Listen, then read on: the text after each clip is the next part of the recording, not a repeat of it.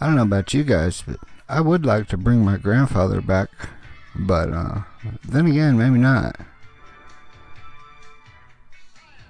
This is a recent Newsweek article. Quantum archaeology.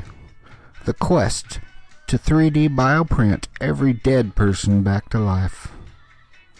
That's right, ladies and gentlemen.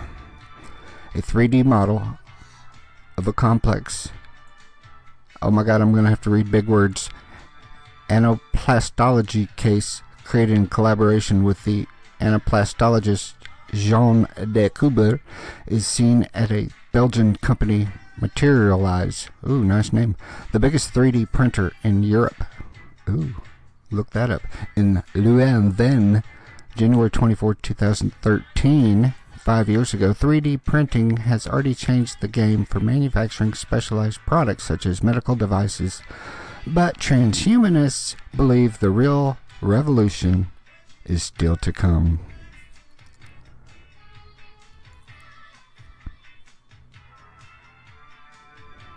Earth and stardust can also be forged, arranged, and ultimately 3D printed to create life.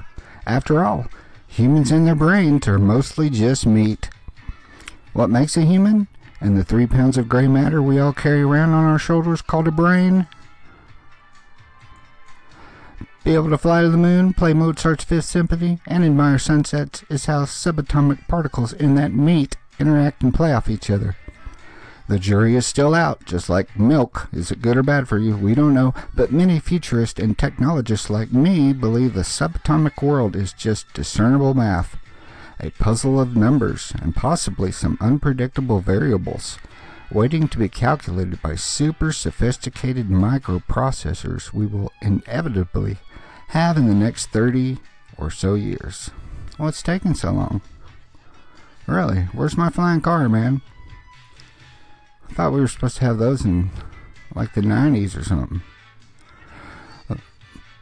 The quagmire here is that if computers can one day calculate complete realities, including a specific moment in time of an entire physical human being, then all we have to do is resurrect the dead, is 3D print them out.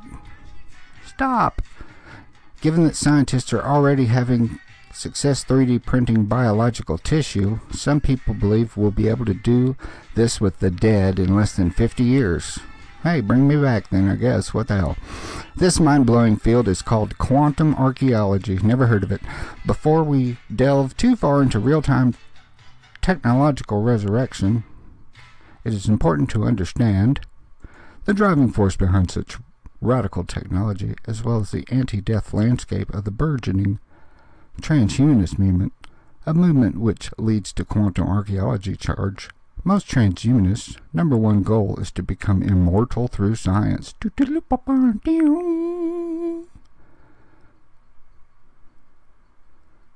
there we go.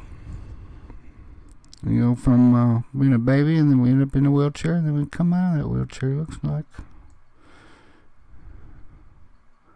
Well, that's a lot to read. I'll put the link in the description. Oh yeah, what caught my eye about this too is we'll be able to stream Netflix right to our brains.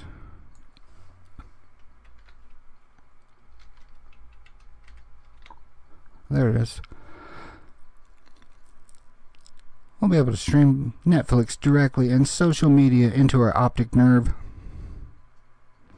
Others, like myself, not me, I'm just reading this, already have implants. Why, you know, I might have one that I don't know about. Can start a car, open doors, and pay for things. Some biohackers even want to cut off their limbs and replace them with robotic ones. Ooh.